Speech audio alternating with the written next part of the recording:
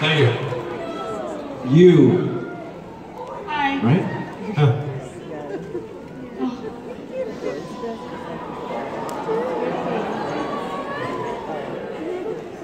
You can ask a question. We're just hanging out. He's falling asleep, so he's going to be up here and fall asleep early. Okay, so my question is,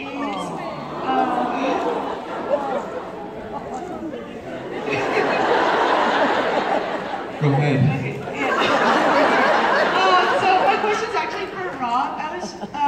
I was wondering what goes on in the process of writing a song for Loud and Swain. Like, I know a lot of it is personal experience, but like, can you explain more of the random songs like Pop Tart Heart?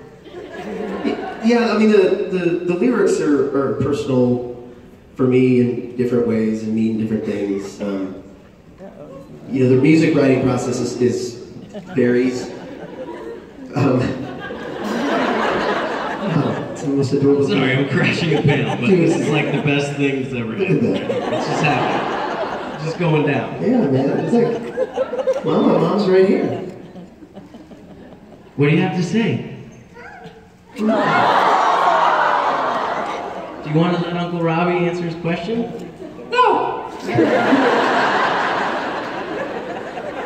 I got a question. When's the new album coming out?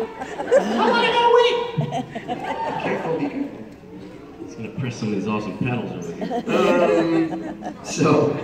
Oh. He's doing laps. The true Cohen. He just wanted to make sure she was still there. He's like, all right, we're Go good. ahead. Just be careful of the Yeah. Just don't want it to trip. Be really careful of this, like, multi... Yeah. Come here. So a lot of times I'll write the music and the lyrics on an acoustic guitar, and then I'll bring it into the band. I'll be like, here's the song, and then the band will sort of, Loud and Swain it up, and come work with the arrangements and stuff like that. Then there've been a couple songs where Billy's written the music and he sends it to me, and I write lyrics to that. So the feelings that I'm having about something, Pop Tart Heart actually was about something. Now it's kind of changed in my mind, but. I feel like since you've been answering this question, this is what we really should be talking about, is how cute this is. Sometimes I'll just look at something like this, just Matt and his cute kid on his shoulders, and I'll go, no, this is a song. I feel like it's time, though, kind of, where we're at a point in our relationship where you write a song about me. I will. Matt. I will. What's it going to be called? It's called Mac and Me. Mac and Me. It could be called Mac and Cheese. Who's writing the song? You are. If I want it to be good, you are. Up.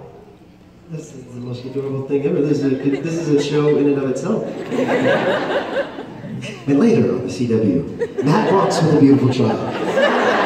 For 2.5 hours of commercial-free entertainment. Matt Cohen as Matt Cohen.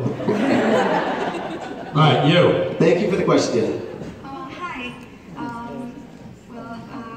while ago, Mark Balbino told us that he hoped